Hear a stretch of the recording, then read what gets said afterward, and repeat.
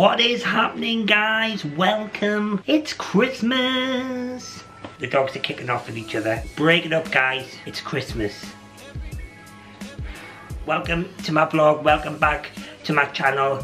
Please subscribe if you haven't already. Press the button. Go, go, go. With Christmas coming up, there's a few things that I'll be doing this year, and I would urge anyone, if you've got any spare time or spare food in your house that you don't want, you can donate it to the local food bank. So I've been doing a bit of research and I've found out what the things that people in the northeast use the most from our food banks.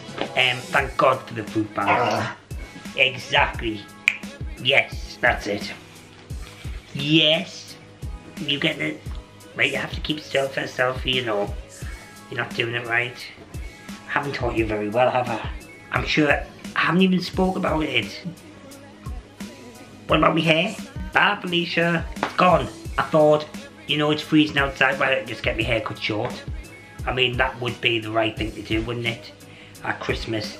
No, I like a reinvention at Christmas, I do. I like to, you know, up me game. So, back to the food banks. I think it's called the TRUSSEL Trust. There's a lot of food banks in our area. There's Gateshead, I think there's 3 in Newcastle itself. I thought I knew what food banks wanted or needed, so I'm going to go through a list of some of the things they ask for, because you might find it quite surprising. So here goes. Start with the essentials: milk, UHT, so it's long life, sugar, long life fruit juice, tins of soup. You can't have any of them. Tins of soup, pasta, sponge pudding in a tin, tin tomatoes, tin vegetables, breakfast cereal, jar of instant coffee, tin fruit, packet of biscuit, rice, instant mash. They're the food things are used regularly from food banks in our area. So if you've got any of them lying about, or if when you do your shopping you can afford to grab an extra bit of pasta or an extra cereal, then that's cool. At Christmas, if you can still get down there before Christmas, tinned ham's cool, Christmas pudding, Christmas cake, box of biscuits, snacks and nibbles, and Christmas crackers. What I didn't realise, food banks also give out toiletries and things to people who need them. So yeah, like soap, toothpaste, toothbrushes, stuff like that, which is, this dog is crazy tonight. So let's try and make everyone have a good Christmas. I don't know about you, but the other day it was absolutely freezing, and I was thinking, like, why are people like on the streets homeless? Like, I totally understand how it happens because of circumstances, but I just don't understand why more can't be done by the government. There's so many government buildings, especially in Newcastle, that are out of use. There's a big building in, I think it's Northumbria University or Newcastle University. It's at Coach Lane, and I think it's called Henderson Hall, and it's like this massive building that used to obviously house like students. I think it might have been student nurses, but I'm not too sure. There's hundreds of rooms there that aren't being used, that are boarded up. Like, why can't we put all of the homeless people in the country in old disused buildings that could be done up, made safe? And I went to America this year. I was really fortunate to go to America, and in San Francisco people walk around and see people that are homeless, and it's just like the normal for them. But I never ever want to feel like that is normal, because it's so weird. It's like, come on, it's like there's not really a need, that doesn't have to happen.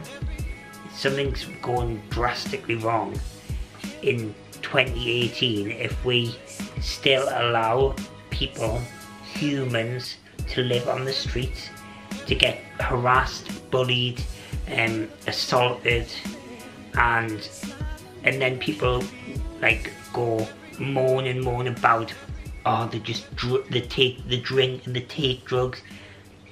I'm sure anyone would drink and take drugs if they were sleeping on the street and being harassed. Like, you would do anything to make the experience, you know, feel a bit better, or even, you know, to drink yourself into oblivion so you didn't have to think about what was going on. Come on people, wake up. It's not, you know, and I absolutely hate when people call people smack rats and all this. Like, just because you've got a cigarette in your mouth, you might have a cigarette and you're going, oh look at that smack rat. What I don't understand what's different. Like, that person has a addiction and you have an addiction to cigarettes. You're just being a snob by saying my addiction's not as bad as yours, but like, it's still an addiction. Like, anyway, I've listed some websites where you can go and have a look, and if you can donate, that would be championed. So, you just look at the light, man. So this week's been cool. I've been in the theatre. I've had a really nice, it was called the Christmas Cracker. It was a live theatre. It was mint, and it was 4 short plays in one night, and it was on for 2 hours, and it was class. I've also been Christmas shopping online, as you do. But guys, I'm going to tell you what I ordered. I won't tell you who it's for because I'll spoil the surprise if you see this video. This is what I ordered the other day, and who knew you could get this delivered to your door? Nice, isn't it? I thought, oh, this person's going to really love this. Knock on the door, Mr. Posty. What the hell is that?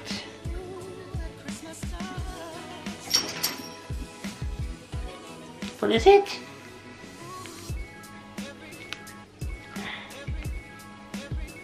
Guys, it's twig.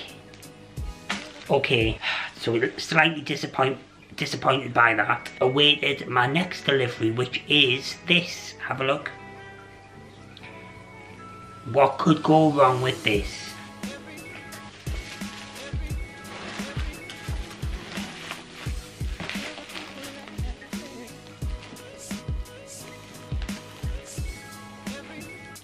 I think this might be the Olympic torch. What the hell?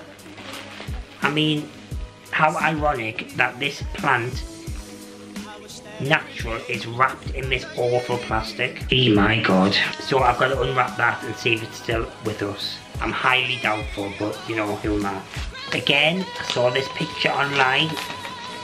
Now you're probably thinking, oh, it's going to be another twig. I wish. Didn't even get to that part. It's a friggin' red maple tree. Red friggin' maple tree. And I'm not shopping online anymore. I tell you what I have got though, and I'm really excited because, as you know guys, I am a hairdresser. I have been a hairdresser, still love hair. So I've got this head and I'm going to start doing a few little tutorials online on how to do certain hairstyles. But for now, don't get too stressed with the run up to Christmas. Don't buy too much, and think about the older people able to get out the house and just say hello or send them a text. Thank you, and I'll see you soon. Bye.